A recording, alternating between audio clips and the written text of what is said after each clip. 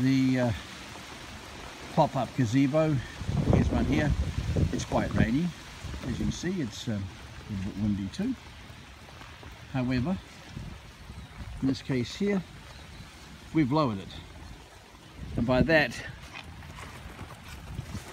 I mean we've lowered the gazebo down to its lowest setting here.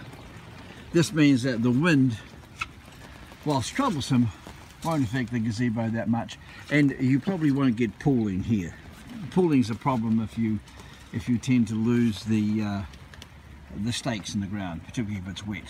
So keep it staked in well during the wet, and lower it down to its lowest point, and you should be fine. Come out occasionally to check and pull him. In this case, she's good. Here we are, the pop-up gazebo.